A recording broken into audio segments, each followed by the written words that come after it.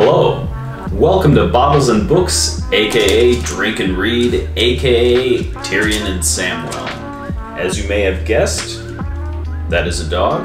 Maybe my dog will stop eating tables. Hey! Hey! Oresh! Today's bottle, which my dog is eating the box of, is rather obscure, and I'm really excited about it. It is a Kilchoman Sauternes cask finish, and I will take my dog's meal away from him for a second because I want to prove to you that I have not even opened it yet, haven't tried it yet. So, the magic of editing, let's speed through this.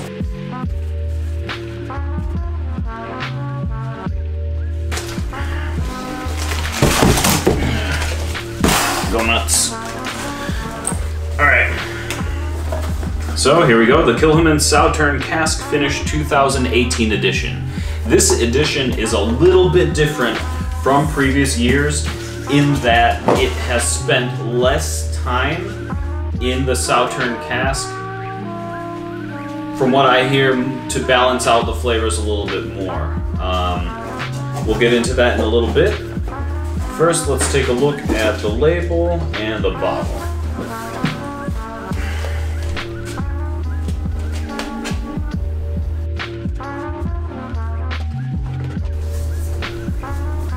My dog is really going nuts with that box.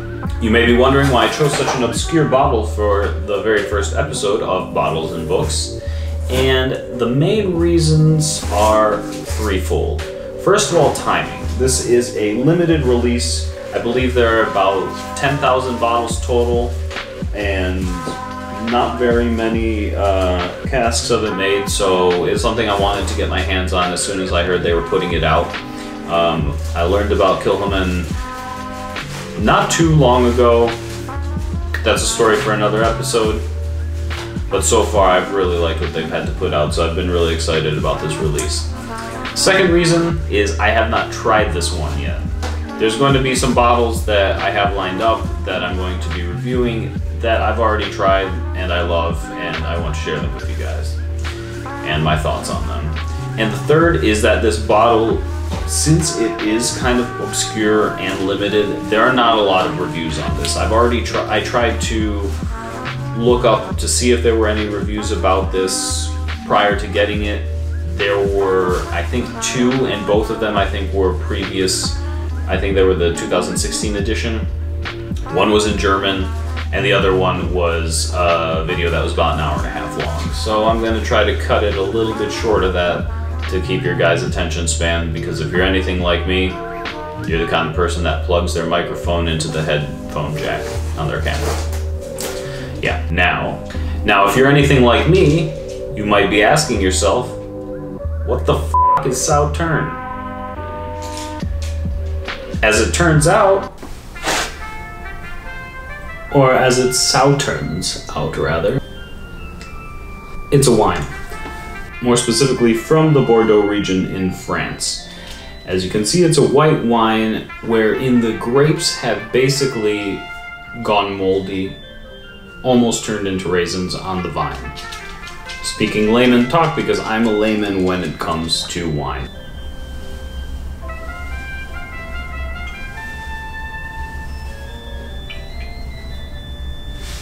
But this actually interested me a lot. There's a rich history behind it. The fungus that grows on the grapes is something called Borytitis, or known as noble rot, and it was actually a highly sought after wine in France, even hundreds of years ago. It is still an expensive wine. This bottle, 350 milliliters, runs at about $50. It's been chilled. I've been letting it breathe for a little while. So we're going to see how it is. I'm excited, although I'm a slightly bit concerned. I don't know if you smell the cork on white wines, but it smells weird.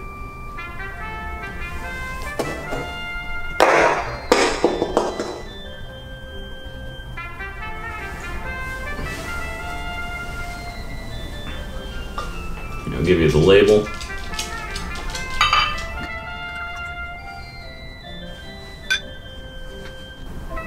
Oh wow, that's actually really nice.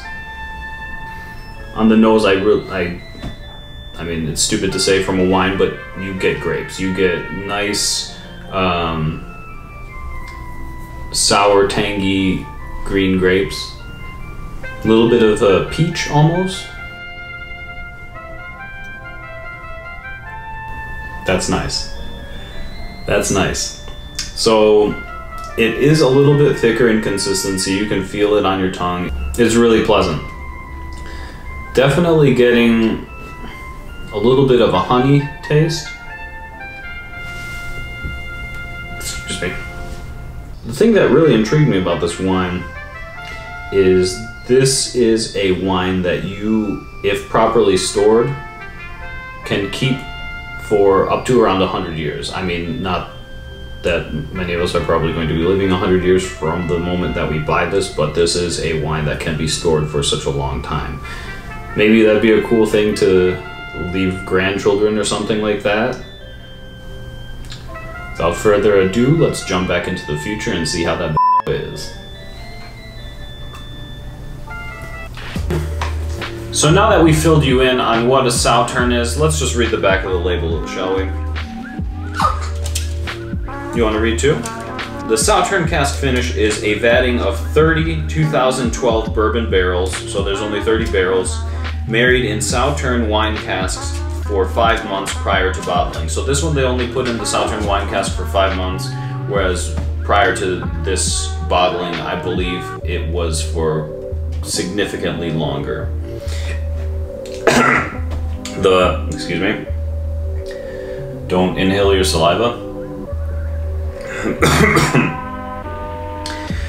The 5-month finishing, allowing for the sweet white grape influence of the Sauternes cask to balance with the characteristic mixed fruit and peat smoke of Kilchoman. Signed, Anthony Willis, founder of Dogs Barking. So, as I mentioned in the tasting of the Sauternes, that white grape influence is strong, it is noticeable, it is there in the best way possible. I love it. It's grown on me a lot since trying that. It was a couple days ago now. My wife, who doesn't really even drink at all, she loved it. So for those of you that don't know Kilchoman, it is an Islay whiskey. Therefore, it is peated, strong, it is there, and it will kick you in the face. And I love that about Islay whiskeys. So I'm really excited to see what a dessert wine brings to such a fierce whiskey.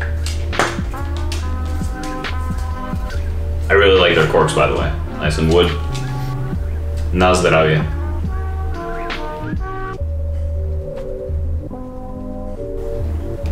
You get that peat smoke, and subtly behind it is that gentle nudge of white grape.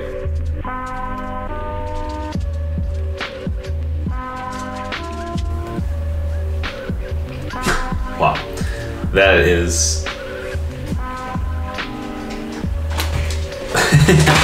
That's amazing. That's one of the most complex things I've ever tasted. Soon as it hits your tongue, you get that sweetness from the Sauternes, and almost immediately afterward, it is flushed by fire and smoke and fire again. This actually, let me give you the alcohol content of this. This is a 50%, so it's a beast. It's there. Wow.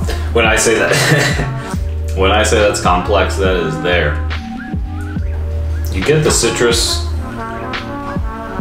you get the smoke, but not that harsh, dry smoke that you sometimes get with Islay. It's almost as if it were vaporized and moist. There's that grape again, but it is jacked up on Islay peat, and it is wonderful. It's a wonderful life. Charlie Brown.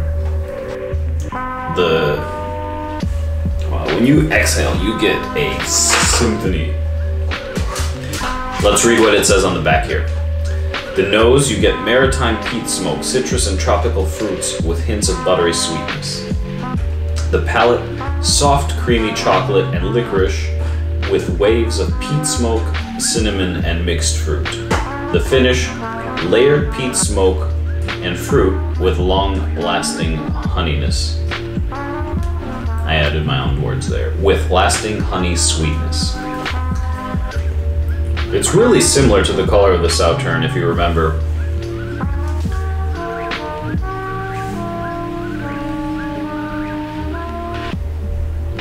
Another thing I like about Kilchoman is they don't dye. There's no coloring added. It's what you see is what they make. What is it, buddy?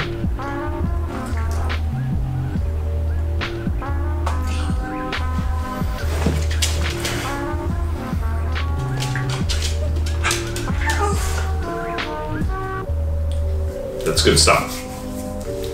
Okay, so now that we've drank, let's get to reading.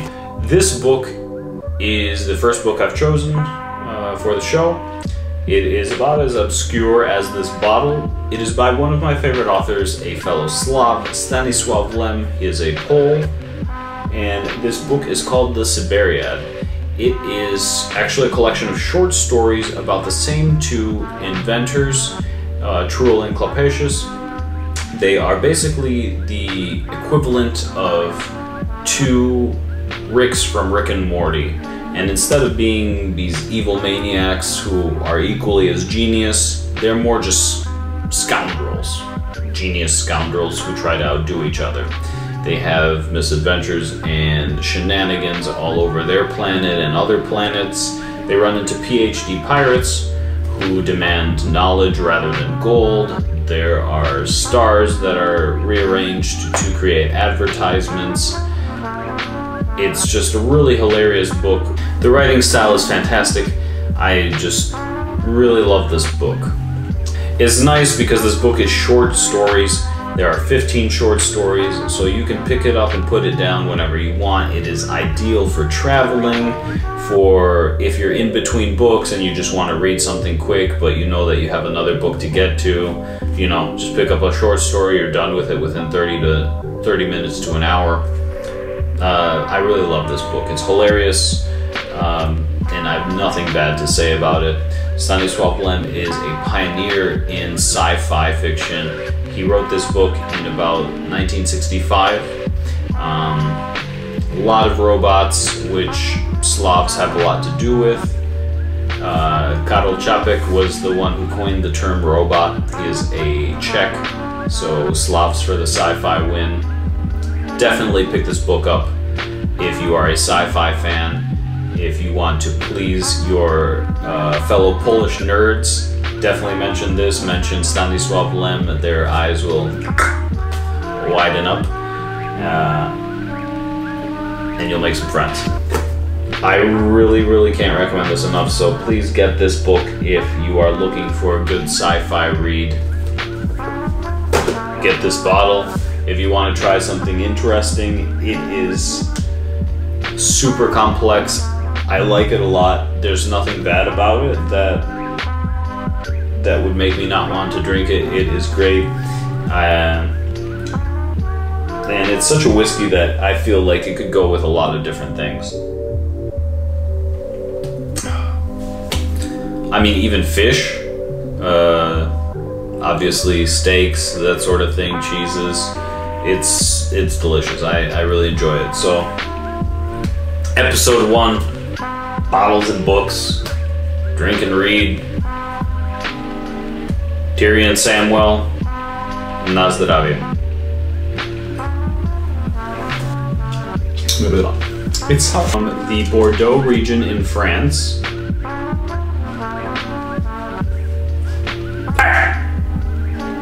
Down.